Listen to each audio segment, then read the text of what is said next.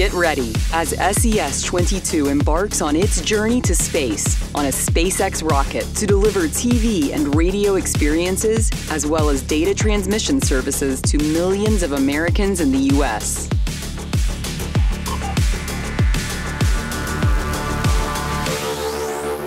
But its mission doesn't end there. SES-22 is also part of SES's program to complete the FCC's plan to rapidly clear C-band spectrum, with the goal of making room for 5G-enabled services in the U.S.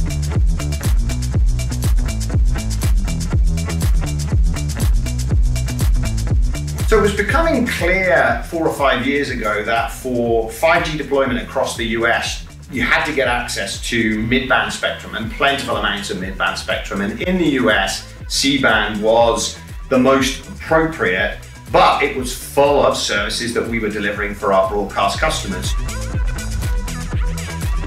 C-band broadcast network that existed for 40 years, working with them to reprioritize, move to the higher parts of the frequency and free up the whole of the 300 megahertz of C-band spectrum for the mobile operators. And these satellite launches help us to reprioritize the use of spectrum in the US in favor of 5G services, which I think is incredibly strategic and also economically important in the US.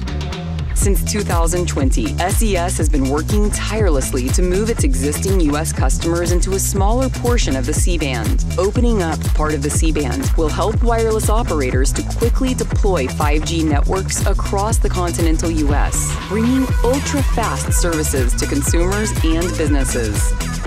So this launch that's happening right now is critical. We've already cleared about 1/3 of the spectrum in the most important parts of the US by working with our customers to reorientate their networks.